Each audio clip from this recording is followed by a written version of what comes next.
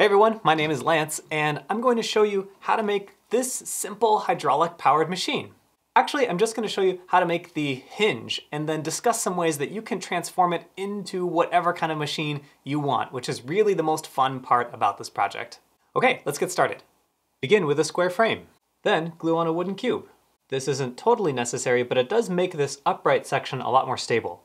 When building the upright section, make sure the sticks go on the front and back of the cube. At the top, glue on one of these cubes with a hole in it. Finish this part by adding on 2 more sticks for extra strength. Use one regular cube and one cube with a hole for the arm. And now attach the 2 pieces with a cable tie.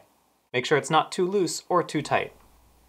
It should have a pretty wide range of motion, but also not wobble from side to side too much. Now to create the hydraulic system. The first step is to fill a syringe with water. Then connect an 18-inch long piece of vinyl tubing onto the nozzle, then push water through it to remove all the air. With the tubing in the water, fill the syringe back up to 10 milliliters, and then connect another empty syringe.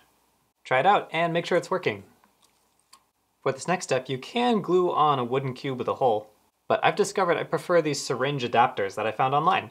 These don't break off, and it helps the hydraulic machine work more reliably. To attach the two, start by cable tying the adapter to the arm. Make sure the syringe is empty and the arm is pointing down. Then just tape the syringe on in at least 2 places. So that's the most basic design. But this is where it gets really fun. Take on the challenge of figuring out how to make it more stable, or transform it into a crane vehicle, or my personal favorite, this hydraulic-powered cork shooter.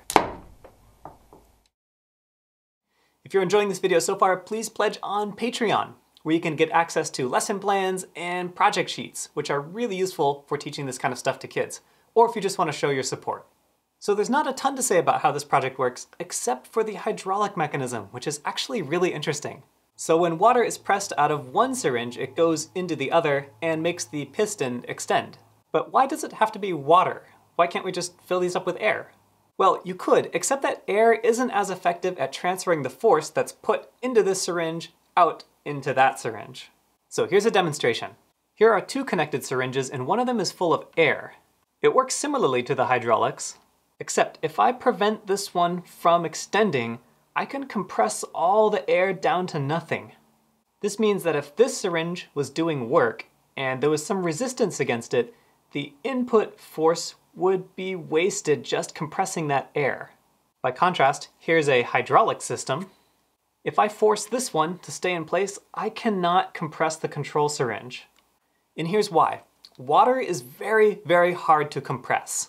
Even if you put a water balloon at the bottom of the ocean, that pressure will not reduce its volume significantly more than if it was just sitting on this table.